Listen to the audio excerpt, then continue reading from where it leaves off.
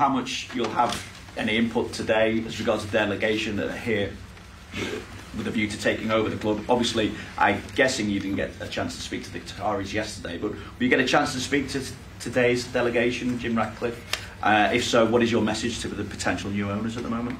I just met them, we shake hands, but I'm focused on the game, and we play a big game on Sunday, Fulham, and all our focus is on that, and others in the club are dealing with potential investors.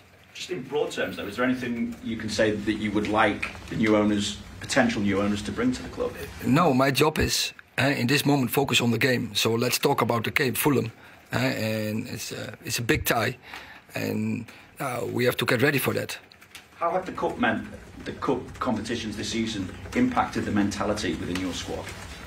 I think we have to set here a culture, a winning culture, and we are Manchester United. We have to win all the games. We have to compete in all the leagues and to win all the leagues. So that has to be the mentality. It's not that you win all the leagues, but the mentality is when you go in a game, we have to win the game. Speaking of mentality, and finally from me as well, Erik, Marcus Rashford, 30 goals this season in 48 games, including internationals, 24 in 19 since the World Cup. When others have dipped after that tournament, what is it about Marcus that he's been able to reach those kind of levels? He progressed during the season, and he was also not in the best shape when he started the season.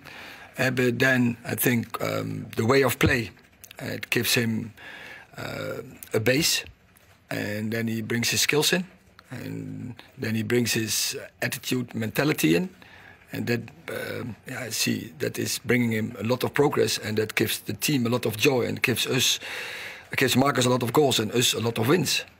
So, Erik, coming up to an international break, where do you think Manchester United are in terms of their position in the league? You're obviously third in the league, but where do you think they are in terms of competing for the biggest honours, the biggest trophies?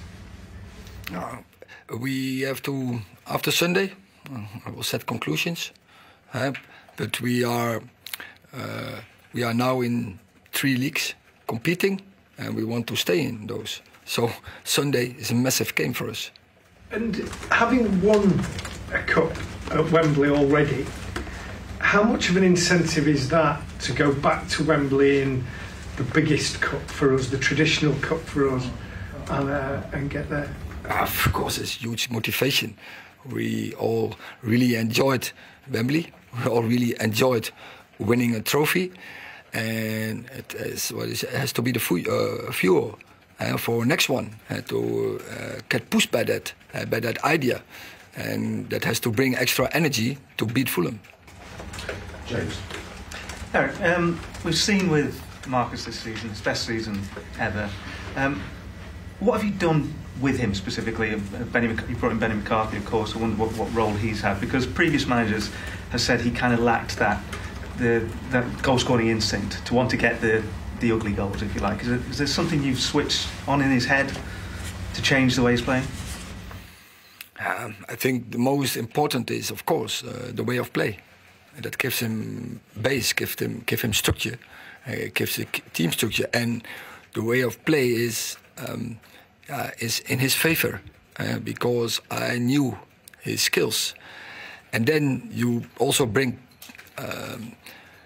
staff around who can make him better, who can make him progress, or he gets motivated from. And I thought we needed one in the staff who is specific, responsible for strikers.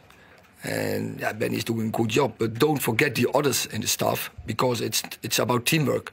And I think the staff is in a good balance, and we do it together. And it's not only about Benny McCarthy in that staff. It's about all have their specific jobs in our staff, and I think we cooperate really good together, and there's a good vibe, and also they challenge each other. And therefore, I think it's a total package that I want to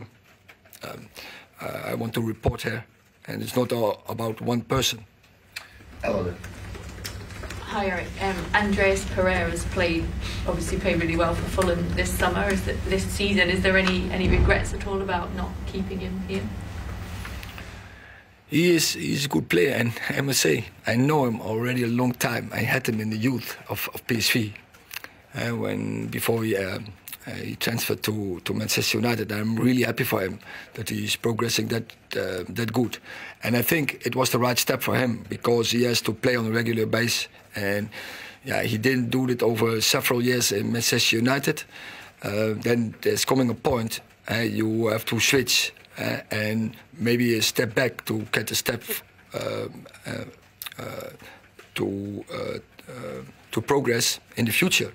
And so I think he's doing a good job. That's quite obvious, as whole Fulham is playing in a good way. Yeah. Erik, before you came here, did you see a sort of 30-goal striker in Marcus Rashford? Because I don't think a United player scored 30 goals for sort of 10 years or so.